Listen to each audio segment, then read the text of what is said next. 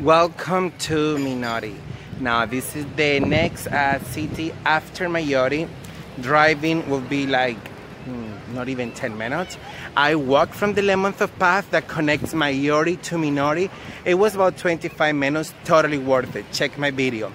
It's a tiny town. It's beautiful, very antique, and the good thing about this town, all of the towns in Amalfi Coast, is that they are good, all connected, or even walking, buses or ferries. There is a good scheduling of ferries and buses to travel throughout the whole Amalfi Coast.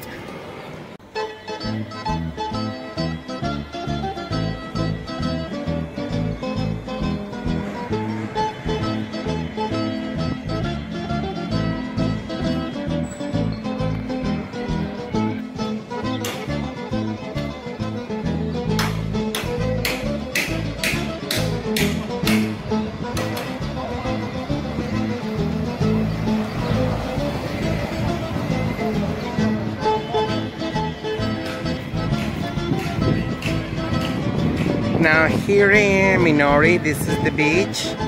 I'll take you there just for you to get to see how the water is, and then you decide if you want to spend a couple of hours swimming here.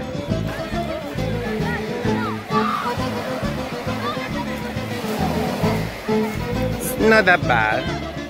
As for beaches, I think if I'll pick a beach here in the Amalfi Coast, I will go to Minori. It's the longest beach and it was kind of nicer. The Positano beach is beautiful because you get all the beautiful houses right behind the beach. You had a beautiful view from the beach.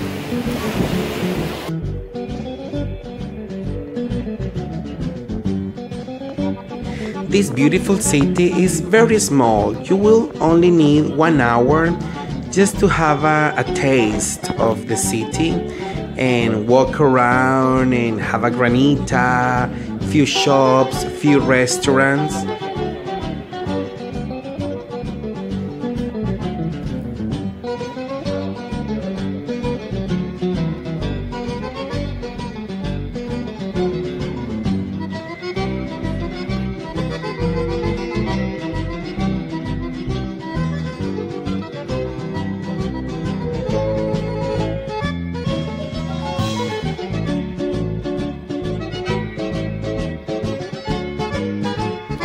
So I didn't know why Minori was famous for an antique city, but it was because here they discovered an underground ancient Roman city. This was kind of a bathhouse there.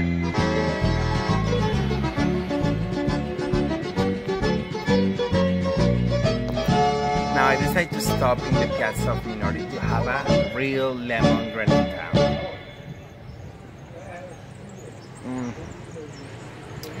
So fresh, so natural, delicious. You have to try.